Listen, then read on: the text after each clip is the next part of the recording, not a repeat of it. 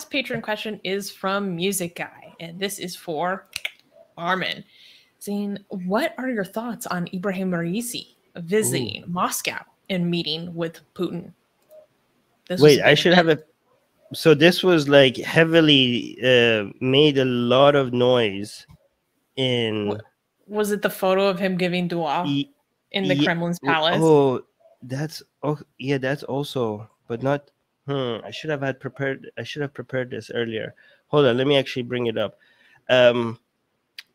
Yeah, but this made a huge noise in Iran because he was not received very well inside Russia. Like, so for people who don't know, Ibrahim Raisi is Iran's president, and he just went to Russia to meet with Putin, and Putin didn't show up at the airport to greet him, right? And people were extremely people in Iran were like, the anti-regime people were very happy about this because he was like, they felt like he was being humiliated, right? Anyways, let me actually show you some footage. So that's a big ass table. Actually, I will talk to you about the table soon. Okay, that table became a topic. Okay, but so for example, you can see that hold on. You can see that he showed up at the airport and Putin was not there, and there was not that big of a reception, right? And so, you know, and people are commenting about that the Iran's national anthem he didn't hear it being played, but I don't think that's fair because maybe it wasn't part of the video. So they basically, a lot of people, even I think not even the foreign minister showed. So the people that showed up to greet him were not high level enough. So a lot of people were commenting on that, right? But another thing, let me show you. So people were comparing. Oh, here's the picture, right? So people were comparing how Putin receives other people compared to how he received Raisi, right? So they're comparing that. I don't know if this is fair. I'm not saying that this means anything, okay? Like, I'm not reading too much into this. I'm just saying in Iran, a lot of people are highlighting how big of a deal this was. They're like, oh, this is how he talked to Ben Salman, Erdogan, Assad, but this is how he accepted Raisi. And people are like, this is not because of social distancing, because all of this happened, all these other ones also happened during the... Oh, damn! The so one acceptable excuse doesn't even work. Like, okay, somebody in the live chat is saying no one cares. Well, you're an idiot because people are talking. Like, I'm not saying you should care or you shouldn't care, but people are micro-analyzing every second of this, right? People were even analyzing Putin's like tapping his feet while he was talking to Raisi. Like, everybody is like, oh my god, everyone becomes a body language expert.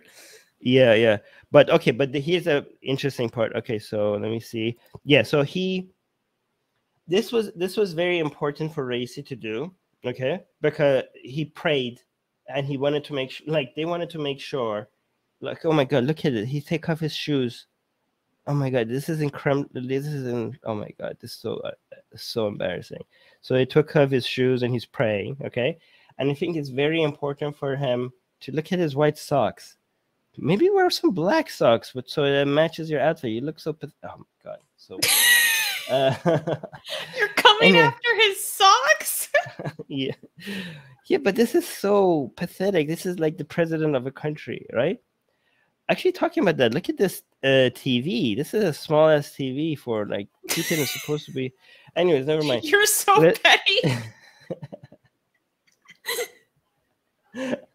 All right, so here's the thing. So it's very important for him to have had this recorded, okay? Because there's also a similar narrative about when Qasem Soleimani came to Kremlin, and there's this very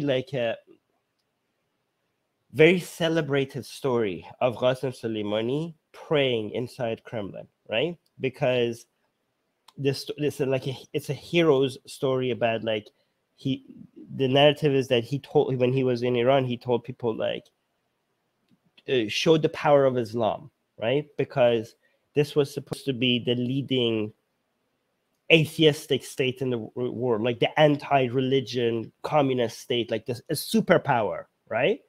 And Soleimani was, when he was praying inside Kremlin, he was saying, God, look how great you are. This used to be, this was man's, this was a this used to be a superpower, right? This used to be, this is the power of men. Like, this is how far men could get, but you humiliate them, but you show who's the real authority, because right now I'm praying to you at the center of a place where it used to be against your religion. So your religion, Allah's religion, is always dominant, always comes ahead, no matter what, no matter how these arrogant, pathetic humans think how powerful they are. At the end of the day, Islam wins. And him praying inside Kremlin was supposed to be a symbol of showing how powerful Islam is, because no power is too high for Allah to eventually overcome, right? And basically, that was a very clever way of framing it, because to other people, this is like nothing. Like, this is Soleimani just praying in Kremlin. Like, okay, I guess do your prayer, right? But he managed to reframe that to see like his praying at, like, he will be, if you frame it like that, God was using Qasim Soleimani to show his authority over man's power, right? So something that seems very small and insignificant to us all of a sudden becomes a symbol of Allah's power, right?